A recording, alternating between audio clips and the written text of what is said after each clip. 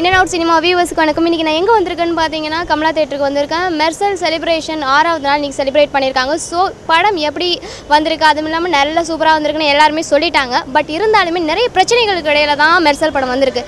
நம்ம நிறைய கேள்விகளை கேட்டு ஆடியன்ஸோட கண்ணு எல்லாம் அப்படியே பிதுங்க வைக்க போறோம். ஏன்னா அப்படி ஒரு டெரரான क्वेश्चन தான் நான் ரெடி பண்ணிட்டு வந்திருக்கேன். வாங்க போய் கேட்டு தெரிஞ்சுக்கலாம். இன்னைக்கு வந்து ஒரு பாசிட்டிவ் எனர்ஜி ஒருத்தர் எடுத்தாங்கன்னா இந்த மாதிரி ஒரு நெகட்டிவிட்டியை கொடுத்து அவங்க வந்து அடுத்த வாட்டிக்கு வாயே திறக்க முடியாத அளவுக்கு அவங்கள ஜிப்லாக் பண்ணிடுறாங்க. அது வந்து குறையணும்.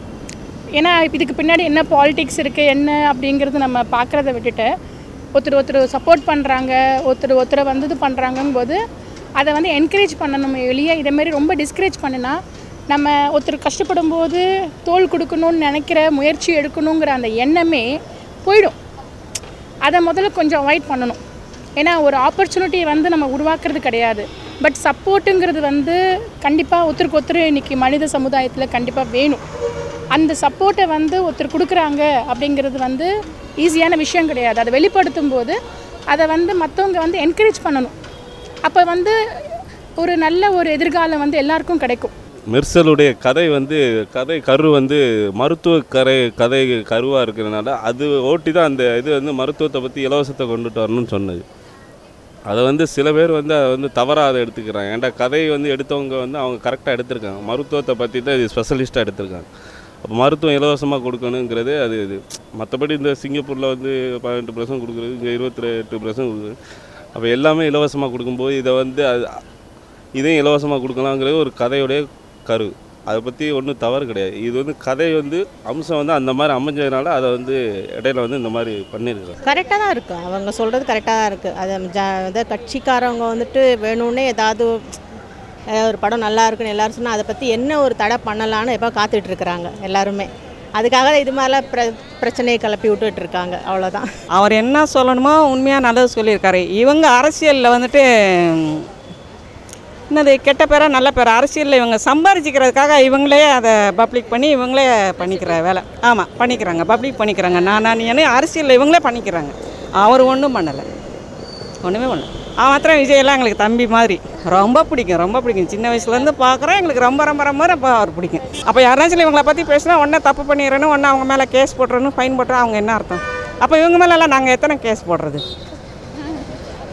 பணம் வெளியில் விடக்கூடாது, 2000 விடக்கூடாது, புது நோட்டு அது நோட்டு பேங்கில் போனால் நாய் மாதிரி எங்கள் பணத்தை போட்டு நாங்கள் காத்துக்கிட்டு இருந்தோம். அந்த லைன் எங்கே சினிமா டிக்கெட்டோட மோசமாக போய் ஒரு 2000 1000 ரூபா வாங்குறதுக்கே காத்துக்கிட்டு. அப்போ இவங்களெல்லாம் என்ன பண்ணுறது? நம்ம வீட்டு பணத்தை கொடுத்துட்டு நம்ம அப்படி இருந்தோம். அப்போ என்ன பண்ணுறது? நாட்டில் நடக்கிறது தான் காமிக்கிறாங்க. இப்போ அதை பற்றி வந்து இப்போ இந்த மக்களுடைய விழிப்புணர்வு தான் இது. நிச்சயமாக என்ன எல்லாம் நம்மளுடைய ஆதங்கங்கள்லாம் அவங்க வெளியில் கொண்டு வந்திருக்காங்க. இது மூலிமா நமக்கு ஒரு சாட்டிஸ்ஃபேக்ஷன், நம்மளால் செய்ய முடியாது அவங்க செய்கிறாங்களேன்னு ஒரு சாட்டிஸ்ஃபேக்ஷன் நிச்சயமாக நமக்கு இருக்குது. இதில் வந்து இது ஒரு கான்ட்ரவர்சரியாக இது ஒரு ப்ராப்ளமாக க்ரியேட் பண்ணுறது ஒரு வேஸ்ட்டு. இருக்கிறது தானே, உண்மையை தானே பேசியிருக்காங்க. இப்போ உண்மை தானே அது. உங்களுக்கு 7% வந்து இந்த சிங்கப்பூரில் வாங்குறது, ஜிஎஸ்டி வாங்குறாங்க, அங்கே மலேசியாவில் வாங்குறது, இங்கே வந்து 28%. இது ஹை எனக்கு தெரிஞ்சது ரொம்ப ஹை. நமது 28. இவர் மட்டும் பேசல, இதுக்கு முன்னாடி சீமான் பேசியிருக்காரு, முதல்லே பேசிட்டாரு. அதை தான் இவர் பேசியிருக்காரு. இப்போ பீயிங் எ தமிழன் வேஸ்ட், வி ஆர் வேஸ்ட். நம்மளை வந்து சுரண்டிக்கிட்டே தான் இருக்காங்க. நம்ம வந்து எல்லா இடத்துலையுமே இந்த பக்கத்தில் போனால் ஈழத்தில் அடிக்கிறாங்க, அந்த பக்கம் போனால் இதில் கர்நாடகாவில் தண்ணி கொடுக்க மாட்டேங்கிறாங்க. தமிழன் எங்கேயுமே போய் வாழறதுக்கு தகுதி இல்லாதவனா ஆக்கிக்கிட்டே இருக்காங்க. ஸோ மொத்தமாக நம்ம நாடு வந்து இந்த இது என்ன நாடு இது? ஒரு நாடு சோமாலியாவாக ஆக போகுது. சமுதாயத்துக்கு ஏற்ற படம் தான். வெளியில் இருக்கிறவங்களுக்கும் அது படம் பார்த்த பிறகு புரியுது. ஆனால் கேள்வி கேட்குறதுக்குன்னு முடியாது இல்லை. பொலிட்டிக்கல் அந்த மாதிரி இருக்குல்ல, அதில் என்ன பண்ணுறது? தப்புன்னெலாம் கிடையாது, நடக்கிறத சொல்லியிருக்காங்க. நான் இது 3வது வாட்டி பார்க்க வரேன். நான் ஃபஸ்ட்டு 2 நாளுமே தனியாகவே போய் பார்த்துட்டேன். சரி ஃபேமிலியோடு வரலாமே அப்படின்ட்டு. அதுவும் இவங்க இந்த இப்போ பிஜேபியில் பண்ண பிரச்சனைக்கு அப்புறம் பார்க்கணும் அவங்க இன்ட்ரெஸ்ட் கேட்டாங்க, புக் பண்ணி கொடு அப்படின்னு. அதுக்காக கூப்பிட்டு வந்தேன். எனக்கு விஜய் ரொம்ப பிடிக்கும், அதுக்காக சொல்கிறேன்னு நினச்சிக்காதீங்க. ஆனால் வந்து இது விஜய் படம் எப்பயுமே முன்னாடி இந்த மாதிரி பிரச்சனைகள் வரும். இந்த அனிமல் வெல்ஃபேர் போர்ட் பிரச்சனையும் அப்படி தான் வந்தது. அதுக்கேற்ற மாதிரி அந்த புறா சீன்லாம் எல்லாமே கட் பண்ணாங்க. ஆனால் இது எதிர்பார்க்காத விஷயம். இது வந்து யாருமே படத்துலேயும் அவங்களே இது வந்து படம் எடுத்தவங்களே எதிர்பார்த்துருக்க மாட்டாங்க இந்த மாதிரி ஒரு பிரச்சனை வரும்னு. இந்த ஜிஎஸ்டி இந்த டைலாக் வந்து எல்லாமே வந்து இந்த ஜிஎஸ்டி பிரச்சனை அந்த வந்து எதிர்பார்க்காத திடீர்னு வந்தது.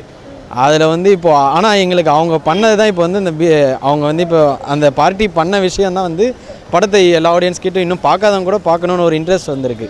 இப்போ வந்து ஃபேமிலி ஆடியன்ஸ் கூட்டம் அதிகமாக வருதுன்னா இந்த வீக் டேஸ்லேயும் இவ்வளோ ஃபேமிலி ஆடியன்ஸ் வராங்கன்னா இதெல்லாம் வந்து அதில் பாதிப்பாங்க அவங்களுக்கும் இருக்குது. இது ரீசெண்டாக ஒரு இன்டர்வியூவில் மயில்சாமி கூட சொல்லியிருக்காரு. இதை வந்து ஒரு ப்ரொமோஷனாக தான் எடுத்துக்கிட்டாங்க. இதுக்கு வந்து பிஜேபிக்கு ரொம்ப தேங்க்ஸ் சொல்கிறேன்னா சொல்லியிருக்காங்க. அதெல்லாம் வந்து ஃபேக்கு தான். அதெல்லாம் விஜய் சொன்னது கரெக்ட் தான், தப்பே இல்லை. விஜய் சொன்னது கரெக்ட் தான். அவங்க எல்லாம் வந்து எல்லோரும் வந்து சேர்ந்து வந்து விஜயை வந்து பெரிய ஆளாக ஆக்கிறதுக்காக அந்த மாதிரி பண்ணுறாங்க. அவர் ஆக்க விடாமல் தடுக்கிறாங்க எல்லோரும். இன்றைக்கி டியூஸ்டே தான், வீக்கெண்ட் கூட கிடையாது. பட் பார்த்தீங்கன்னா எவ்வளோ கூட்டமாக இருக்குது பார்த்தீங்கன்னா, க்ரௌட் உள்ளே பார்த்தீங்கன்னா தளபதி ஃபேன்ஸ் நிறைய பேர் வந்திருக்காங்க. ஸோ இதே மாதிரி அடுத்த வாரமும் நான் வந்து உங்களை சந்திக்கிறேன். அடுத்த படம் என்ன படம் அப்படின்ட்டு நான் அடுத்த வாரம் வந்து உங்களுக்கு நான் சொல்கிறேன். இன் அண்ட் அவுட் சினிமாவுக்கு சப்ஸ்கிரைப் பண்ணுங்கள். இன் அண்ட் அவுட் சினிமாவை சப்ஸ்கிரைப் பண்ணுங்கள். இன் அண்ட் அவுட் சினிமாவுக்கு சப்ஸ்கிரைப் பண்ணுங்கள். இன் அண்ட் அவுட் சினிமாவுக்கு பதிவு பண்ணுங்கள். பைரசியை ஒழிக்கிறது எவ்வளோ முக்கியமான விஷயமோ அதை விட ரொம்ப முக்கியமான விஷயம் இன் அண்ட் அவுட் சினிமாஸை சப்ஸ்கிரைப் பண்ணுறது. வேறு வழியில் சொல்லி தான் ஆகணும்.